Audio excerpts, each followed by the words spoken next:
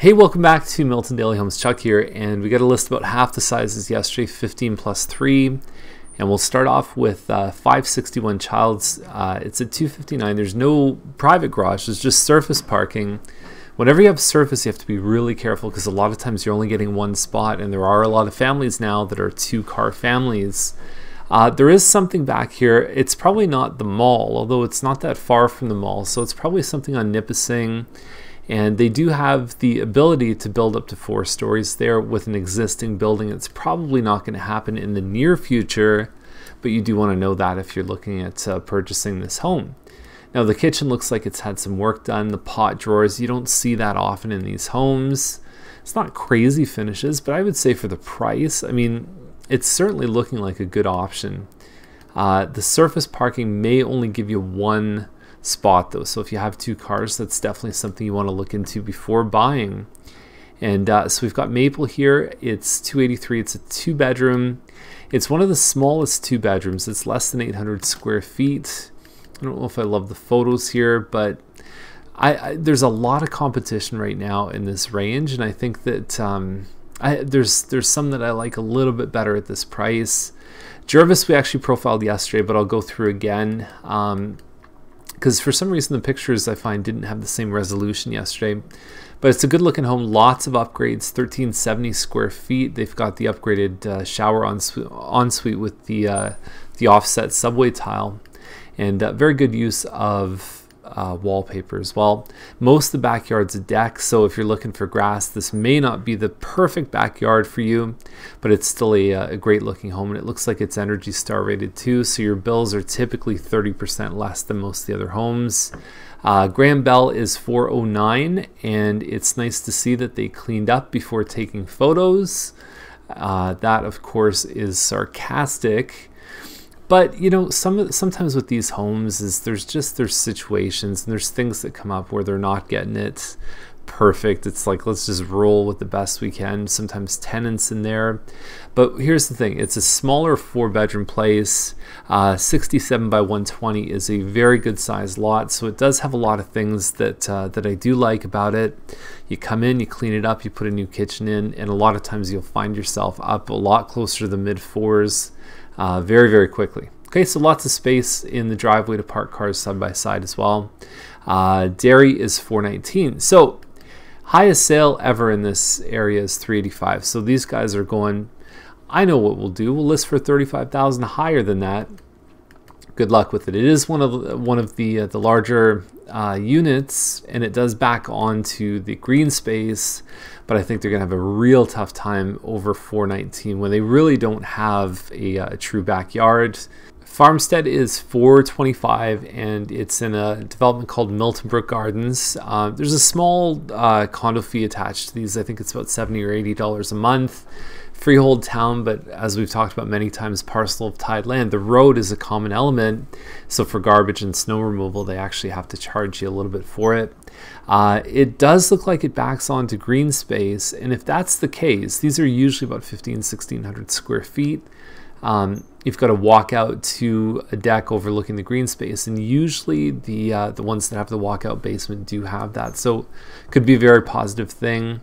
McNabb is 434.9, and so it may kind of angle off and be pretty close to this home because it looks like a corner property, and inside it's slightly better than the other one we saw in Dorset Park for 409, but it still needs some work. So all things being equal, the one thing that probably has me the most concerned is the electric baseboard heat and no air conditioning. So you don't have ductwork in this house, and for that reason I definitely jump over to the 409 one. It's a better palette to work on for a future renovation. Haxton is 1510 square feet, and it's a Hillsview end. And we see these, there's nothing here. Now it's nice, but it's nothing that I haven't seen probably 5 or 6 times in the last month.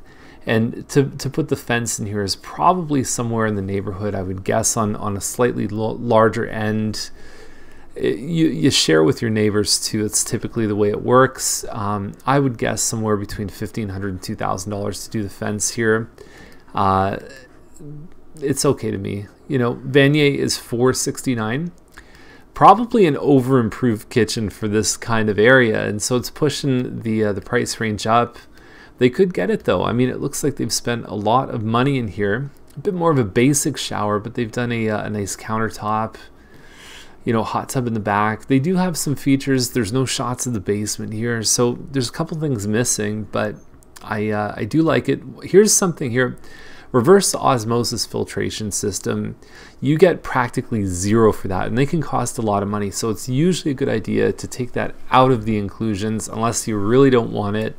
And the other thing that I've heard about RO systems is that it actually leaches. If you drink that water too much, this is a home inspector that told me, very qualified guy, and he said that it'll actually leach some of the minerals out of your bones. So especially for women at risk of osteoporosis, you have to be real careful with those ROs. Duncan Lane is $470, and so it's probably right on the corner. Derry's probably not too far from here. You are close to the train tracks. It's a nice open concept layout. It doesn't feel like a semi. It feels a lot more like a detached home when you're inside of it. And it's a good amount of size. 470 seems like it's around the right range. Babcock is 490. It doesn't have the best curb appeal, about 1,900 square feet detached. Clark is 519. And then we've got some kind of 4-bedroom house. It could be anything. It's a Mattamy, it's 42 feet, so it's probably like a Wyndham Corner, because usually if it's on the inside part of the street, most of the stuff on this part of Clark are Mattamy 36-foot properties. So there you go. So that's all I have on this one here. But usually the Wyndhams are not 4-bedroom, they're only 3. So either way, wait for the pictures on it. Yates is 529. It could be a model like this, which looks like a Powell on the corner, and that would certainly, the Powells do come in a 4-bedroom. Granite counters, we're still waiting on the photos on this one here too. The finished basement, again, we've seen a lot of these in the last little while. They seem to sell pretty well around this price range. Kavanaugh is a little bit bigger, so we get up past the 550 mark. And now what you have is a 2127 square foot home, but you don't have the finished basement. Value equivalent, I suppose, would be the Greenspace. There were a few homes that were a little bit bigger than this with finished basements that have gone up in the 570 range. And so the Greenspace here would easily add $10,000. For a basement in a home this size, you're probably at least 10, but you're somewhere in the same ballpark. So I think they've priced it really well. I think it's very competitive. Same model is for sale here on Azleton. Slightly better front elevation. They've got some good finishes and upgrades here, but they don't have that Greenspace. So for $5,000 more, to me, it's a no-brainer. You gotta go to the previous one. Azleton to me is probably, like, you hear the train, it's a little closer. I would take Kavanaugh location-wise, in terms of quiet and just overall appeal. I'd certainly take that one. You're close to a big community park there too. So that's the ones from the Toronto Real Estate Board list. Let's go back to the first one here. Reichert Court is a Brent Grove end, just a bit under 1,300 square feet. They've upgraded the flooring here, and I'll see if I can show you the zoning map. But basically, I don't even know how they filled this with 20 shots, because there's not even that many rooms in this home. Anyway, that is, I'm not even sure what that is. It might just be a ditch while they're building other stuff. Here's Reichert Court right here. So it's actually this street right here that's dredged. So Reichert goes around. It might be this pond here. I'm not sure how close you are. Now here's the neat thing. I'll put the link down below.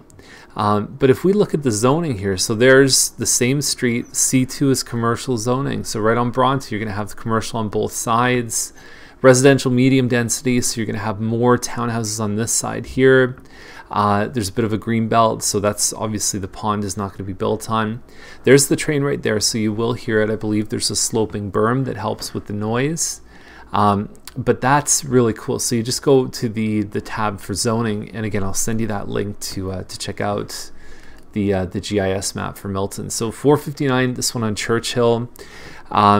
Wheelchair accessible is a cool thing, and I remember seeing years ago there was an agent that actually put the little blue wheelchair symbol on the pictures of the listing, and I thought it was absolutely brilliant, because there's a real niche audience that looks for something like that, because to retrofit a house with that stuff it's annoying and it's expensive. So I do like that. I like the competitive advantage here of having it 45 by 126 foot lot.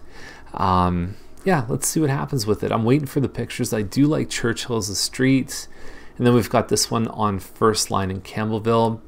And 42 acres is basically land value. You're not getting a real, at least from what I can tell, not a real outstanding house. I haven't checked the virtual tour, but you're getting the farmhouse, outbuildings, that kind of stuff. Really, I think that altogether it's not such a bad deal. Now, it's not actually where it is here. So this is Guelph Line. If we just zoom out a little bit here, it's actually at First Line. So Nescawaja First Line right here. And then it's somewhere around Conservation Road. So it might be a little close to the train tracks, but that's the location. So you're not close to Mohawk. Yeah, right around this place is probably, in my eyes, a slightly better place to be. So that is the list. If you have any questions, give us a call. And if you want to come on a tour of homes, you can go to miltontourofhomes.com, or you can just click the link over there and let us know when you want to come. And we run them 7 days a week. You get a real good sense of what you get for your money and the kinds of neighborhoods and homes that could match your budget. So we'll see you tomorrow.